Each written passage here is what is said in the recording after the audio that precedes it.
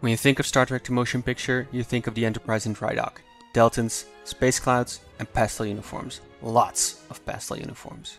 But did you know that the first Star Trek movie was originally going to be about something radically different? It was called Planet of the Titans, and this is its story. By the late 70s, reruns of the original series had become a popular staple on American television. This helped Star Trek develop a cult following, greater than its popularity during its original run. Capitalizing on that popularity, series creator Gene Roddenberry sought to revive the franchise. Cue Planet of the Titans. The writers of the film would be Chris Bryant and Alan Scott. Scott would later go on to create the hit Netflix show The Queen's Gambit of all things. As they began working on a script, Philip Kaufman was hired to direct. Bryant and Scott would find themselves caught between Roddenberry and Kaufman's conflicting visions of what the film should be. But more on that later. The movie opens with the Enterprise racing to rescue the USS Da Vinci, a Federation starship in distress. The Enterprise arrives too late. The Da Vinci itself is gone, but some of its crew manage to reach their escape pods. While the Da Vinci crew is being rescued, Kirk is subjected to an electrochemical shock to his brain, which brings on erratic behavior, culminating in him commandeering a shuttlecraft and taking it towards a black hole. He vanishes without a trace, and after a lengthy search, Spock has no choice but to order the Enterprise home. 3 years later, the Enterprise, refitted, has a new crew.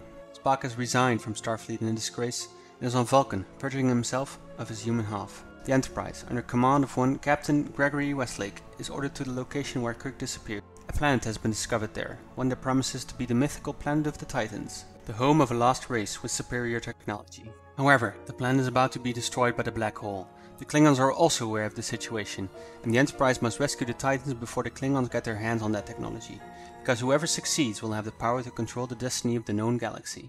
The Enterprise makes a detour to Vulcan to pick up Spock, who at first refuses to go. Spock takes a Vulcan precognition test, revealing his own death, indicating that he must go with the Enterprise in order to fulfill his destiny. The Enterprise arrives at the planet of the Titans, finding it partially visible.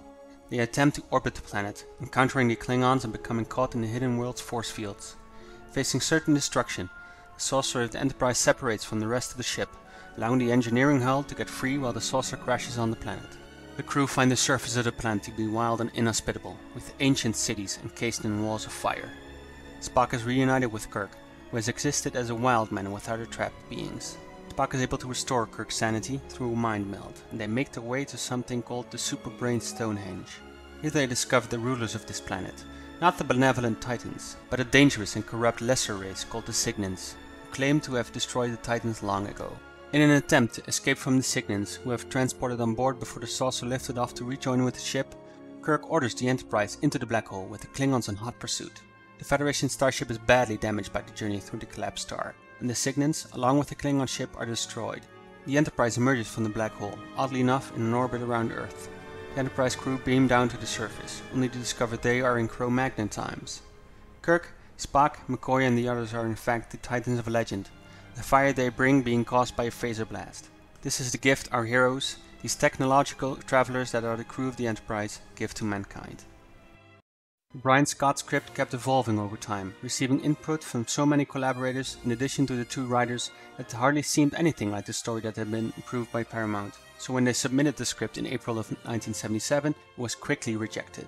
After the script was rejected, Bryant and Scott quit, and Kaufman started rewriting the script himself.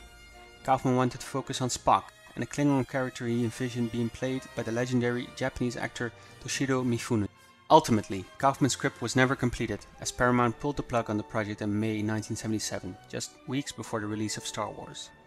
Various reasons have been cited for the cancellation, including a regime change at Paramount and that the executives thought they had missed their window due to Star Wars' imminent release. Whatever it was, Paramount immediately changed course and launched a plan to take Star Trek back to television via a new network, as Star Trek Phase 2. This would eventually be scrapped as well, in favor of the Star Trek the motion picture that we ultimately got, but that's a story for another time. After this, Planet of the Titans quietly faded into obscurity, with only a few elements making their way into future Star Trek. Several small study models of the Enterprise designs were created during the project's short life, two of which made an appearance in later Star Trek productions. The first of the models is partially visible behind the interior hub of the space dock in Star Trek III, The Search for Spock, when the Enterprise enters. The other model was present as a decommissioned ship in Starfleet Surplus Depot in the Next Generation episode Unification 1. Ralph McQuarrie's concept of an asteroid space dock later became the primary inspiration for the Tholian asteroid dock, featured in the Enterprise Season 4 episodes In a Mirror Darkly 1 and 2.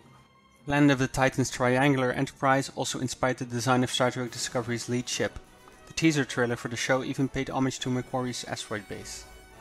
I'm CaptRobau, and that concludes the story of Star Trek Planet of the Titans. This was a new style of video for me, so if you want to see more videos like this, please give this video a like. Finally, here's my question for you. Would this have been a more interesting movie than the Star Trek motion picture that we ultimately got? Let me know in the comments down below.